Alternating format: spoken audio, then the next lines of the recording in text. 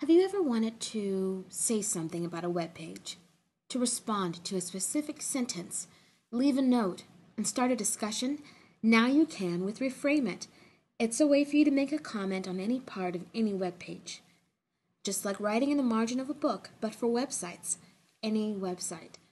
The space Reframe It creates is viewed inside your Firefox or Internet Explorer browser and can be used to comment on billions of web pages. To use it, just install the Reframe It extension from reframeit.com. To open the margin on a page, click the blue bar on the right of your browser's window. When the margin is open, you can scroll through a page to read what others have said and mouse over comment stubs to skip down to the relevant parts.